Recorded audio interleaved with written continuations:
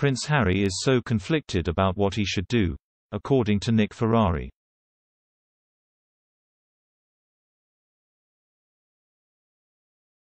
The LBC host joined ITV's This Morning to discuss the announcement that the Duke and Duchess of Sussex will be interviewed by Oprah Winfrey in a 90-minute special.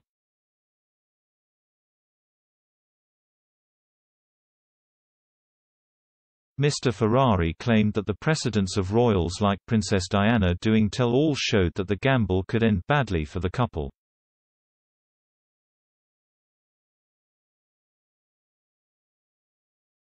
He told viewers, "The news that they're going to have another baby is joyous," noting of course that they had the heartache of the miscarriage.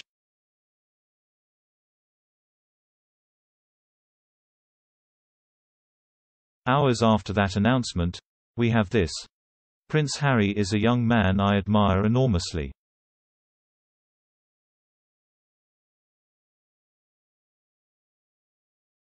He was brave enough to put himself absolutely on the front line. Mr. Ferrari continued. He loved the military life, the blokes and women loved him, he had a great time.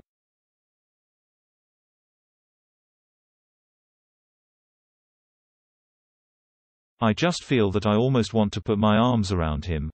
I wish his mother, Princess Diana, was still around.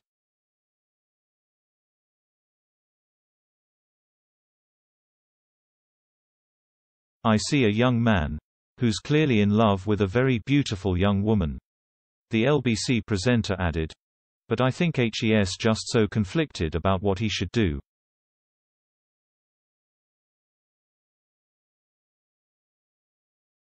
It's not as if there isn't precedent here. TV history is littered with past interviews where members of the royal family have fared particularly badly.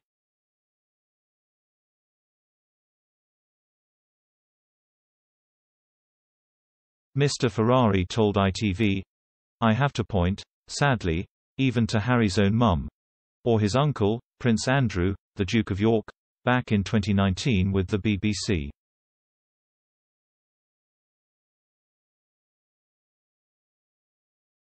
So I cannot see why he's doing this. I'm sure he's in love, I'm sure they have a great union.